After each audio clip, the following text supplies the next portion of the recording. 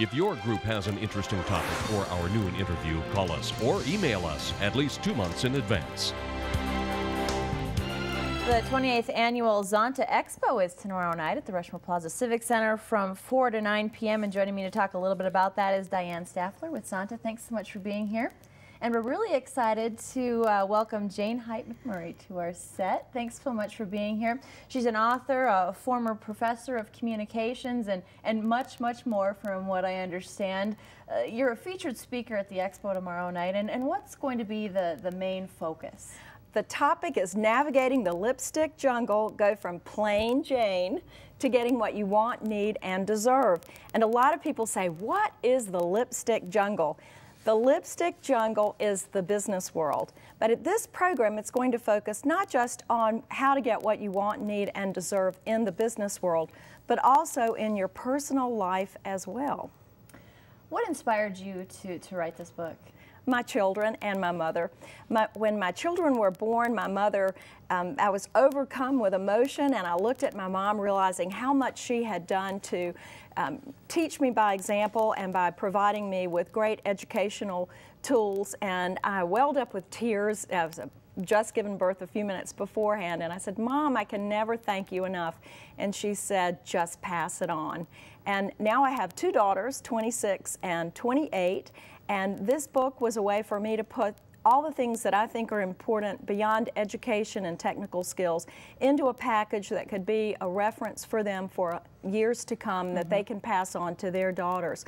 And part of this passing it on is something that Mom charged me to do, and I totally believe in what I do and that it can make a big difference in the lives of women getting what they want, need, and deserve. Is this something that men could run away with as well? That's a great question.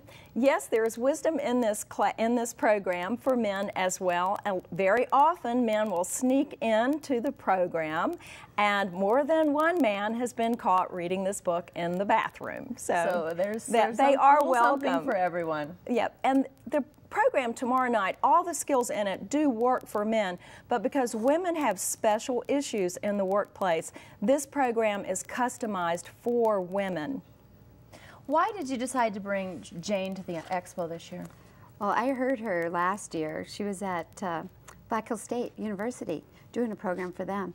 And what I liked is what she can bring to the women that are business women in Rapid City, but also women who maybe stay home. She has some great hints and ideas that can help all of us. The Expo, as I mentioned, is tomorrow night, and it really is kind of a fun experience. There's all kinds of booths, but there's also a fashion show, and that features some really neat local boutiques. Yes, we have Paris Chic, DJ's Boutique, and we have Mona Lisa's, and we also have Bella Boutique. So we have 4 of our local shops here in town. And it really is fun. I mean, to kind of go there with your girlfriends and say, ooh, I want that. Yep. We also have a silent auction, and we have some fabulous things on that. And of course, the money that we raise tomorrow night goes back to women organizations locally and throughout the world.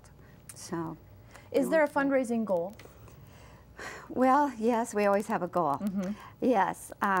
We do. It's, if we can get 1,000 women there, we'll meet our goal. And usually that's what we get, between 800 and 1,000 women. And if you get your tickets in advance, it's a little cheaper than at the door, but it's a pretty reasonable price for kind of a fun evening. Oh, it is. We have lots going on. We have the silent auction, the fashion show. We have 119 booths. So we've outsold what we did last year again. And a lot of the booths have little fun things that they give away. Plus, we have $1,000 cash that we're giving away to someone, and also a $500 gift certificate from Modric's Travel. And that's just a voucher where you can use pretty much for anything. If we want to hear you speak, Jane, what time do we need to be there? 8 p.m. And I hope everybody will come out. It's going to be a wonderful opportunity to support women and children here in Rapid City. Most of the money stays in Rapid City, although Zonta is an international group.